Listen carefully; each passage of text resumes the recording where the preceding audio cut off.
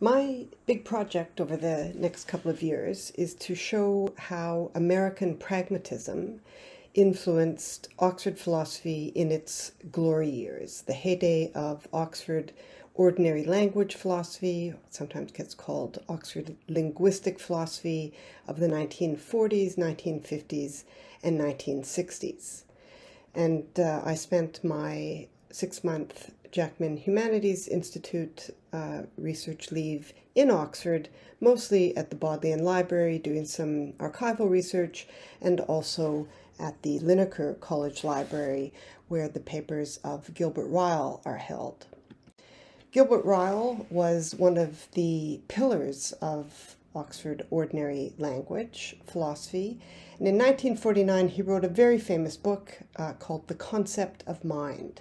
And in this book he really upended the traditional view of the mind as a ghost within a machine, where there is a kind of slideshow of pictures that is privately available to the person themselves, but inaccessible to other people. And in this book, The Concept of Mind, Ryle argued that that's not how we should see the mind. Rather, the mind is a set of dispositions to act in certain ways and behave. This was a very unusual view, and it was thought to be brand new. And in this talk today, I'm going to show you one little gem that I found in my archival researches during the Jackman Humanities Institute Fellowship. So in The Concept of Mind, Ryle had two really big important ideas. The first is the distinction between knowing that and knowing how. So philosophers had always thought that knowledge is a matter of knowing that something is true. I know that there is a desk in front of me. I know that it's not raining outside. I know that my name is Cheryl Misak. And this was thought to be what knowledge was. And Ryle said, hang on, there's another kind of knowledge that is just as important, just as significant as knowing that something is true, and that is knowing how to do something. I know how to hit a cross-court backhand on the tennis court, and even though some people might say, yes, well, you can break that knowledge about how to hit a cross-court backhand down to a bunch of propositions about, well, first you pull your racket back, and second you lean into the ball and you hit with such and such velocity. But Ryle said, no, knowledge how to do something can't be broken down into a set of propositions about knowing that you do this X, Y, and Z. So that was one big, important, presumably new idea that Ryle had. And the second idea was that causal or scientific laws of nature, universal generalizations such as all humans are mortal, inductive conclusions such as the sun will rise tomorrow since it's risen every day in the past, are inference tickets. It's not that on the old view we have some metaphysical connection between the cause and the effect, the evidence we have that the sun has been rising every day, and the conclusion that it will rise tomorrow. Rather, all of these things, causal laws, inductive conclusions, are like walking around with a ticket to draw an inference. So when you believe that all humans are mortal, instead of thinking that there's some metaphysical connection between humans and mortality, you think that what you have is a ticket that you walk around with. Every human you see, you in effect produce that ticket and you say, aha, that's a human, I can infer that that human is mortal.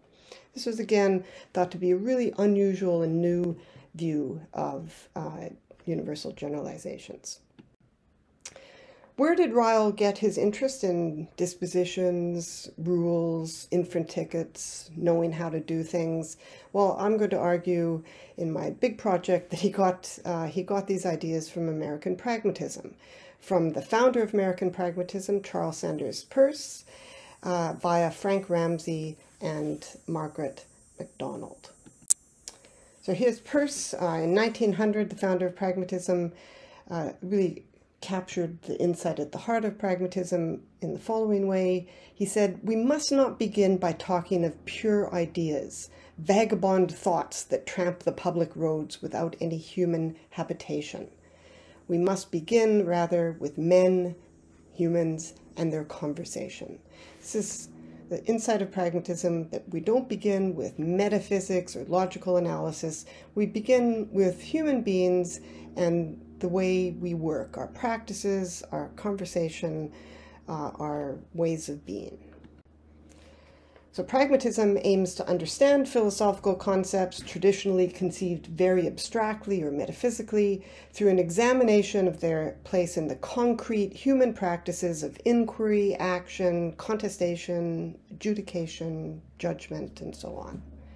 And when we analyze a concept such as the concept of truth, belief, probability, induction, we must ask how we use it, not ask for its logical analysis. And Peirce was very clear about what he thought a belief was, what he thought the pragmatist should think of belief. A belief is not something like what Hume said, an intensity in the mind or a vividness in the mind. It's a belief is individuated in terms of action. A belief is a habit of action. If I believe that all humans are mortal, I act in a certain way when I meet a human being.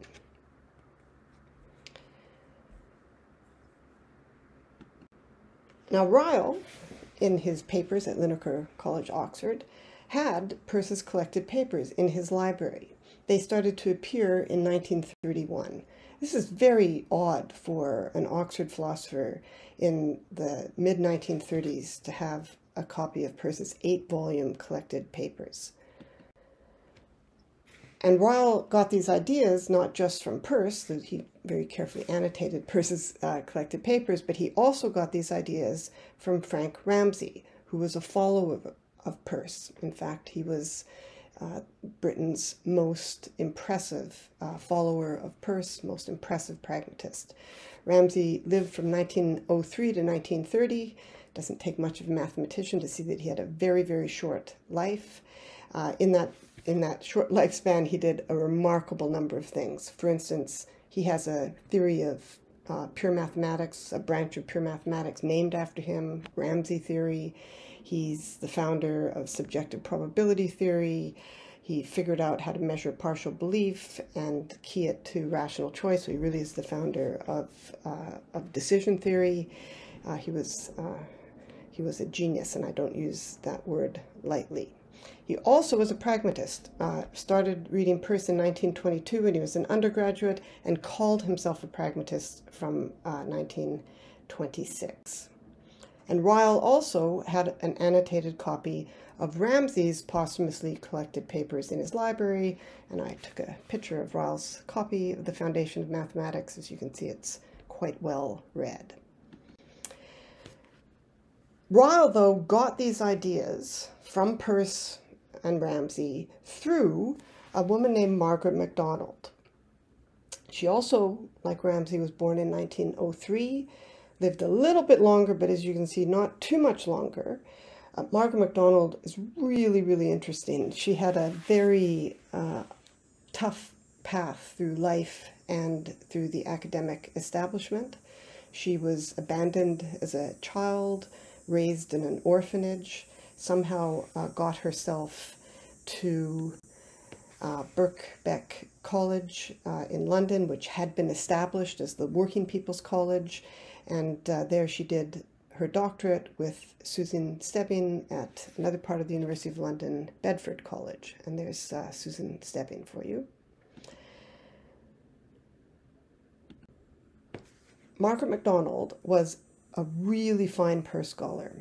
This is a paper she wrote in 1935 in a journal that we no longer have in our libraries called Psyche, on Peirce's theory of language. It's an excellent paper, very long. She was also a very fine analytic philosopher, one of the founders of the journal Analysis. She wrote a lot about logical positivism. And she also, as a postgraduate student, took notes in Wittgenstein's classes between 1934 and 1937. She was one of the very few people that Wittgenstein thought was able to take notes in his classes.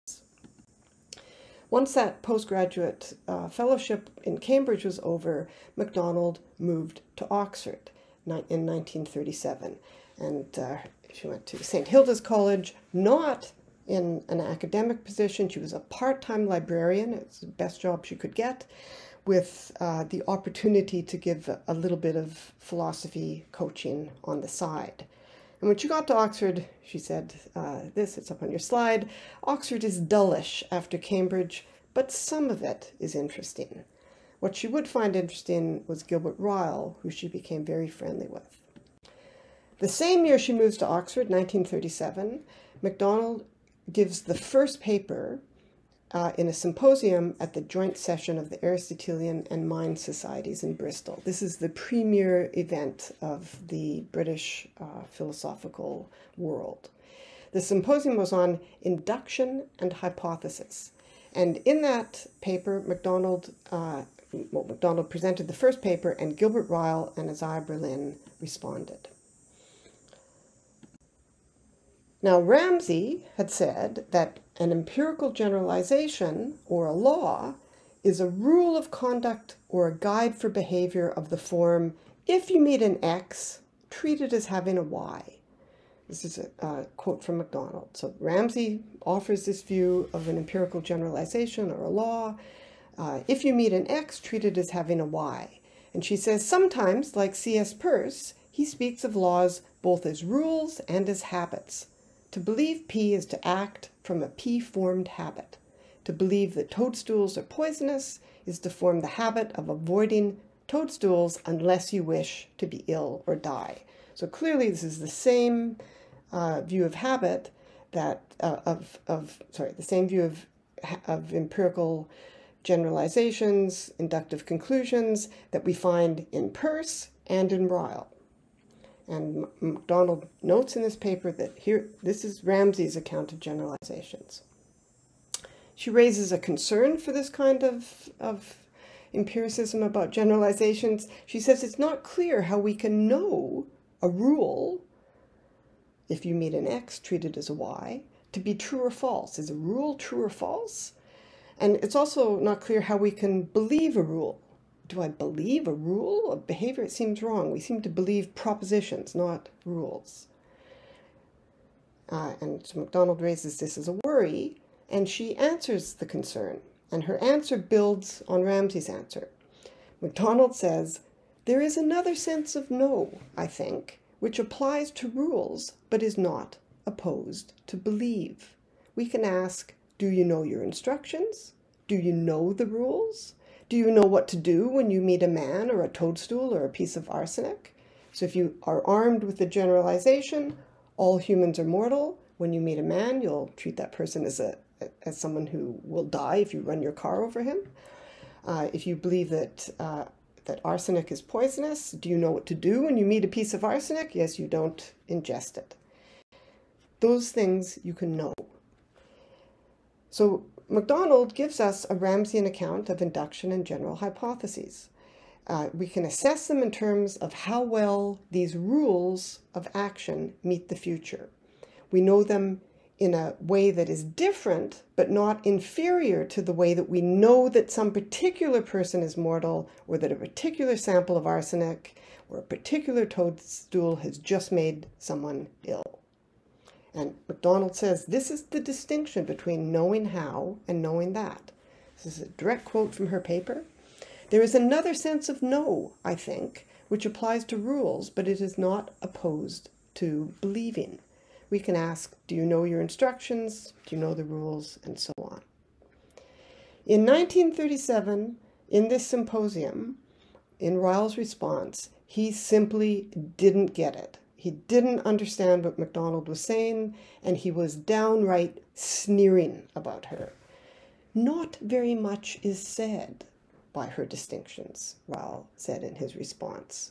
He also said, "Let us accept with some relief Miss MacDonald's advice to us not to adopt certain over-Procrustean styles of diction, which other philosophers have recommended, and let us resume with more confidence our workaday habit of talking with the vulgar. But then let us talk about induction. And here, I think, there remain certain thorny puzzles which cannot be removed by the mere knack of pricking up our ears for delicate differences of nuance between certain ordinary English words." So Ryle is sneering at MacDonald, saying all she's doing is identifying persnickety differences between different senses of knowing how and knowing that. And he took MacDonald in this paper to be promoting what he called a vexatious verificationism. Miss MacDonald unfortunately falls in with the tiresome fashion of tying up the problem of induction with that of prediction of the future. Ryle would soon come to see the attractions of Margaret MacDonald's proposals. He made the distinction between knowing that and knowing how famous in that book of his, The Concept of Mind. And he also argued that laws and rules are inference tickets. This is Ryle now. He says, "Law statements are true or false, but they do not state truths or falsehoods of the same type as those asserted by the statements of fact to which they apply. They have different jobs. At least part of the point of trying to establish laws is to find out how to infer from particular matters of fact to other particular matters of fact. A law is used, so to speak, as an inference ticket, a season ticket, which licenses its possessors to move from asserting factual statements to asserting other factual statements."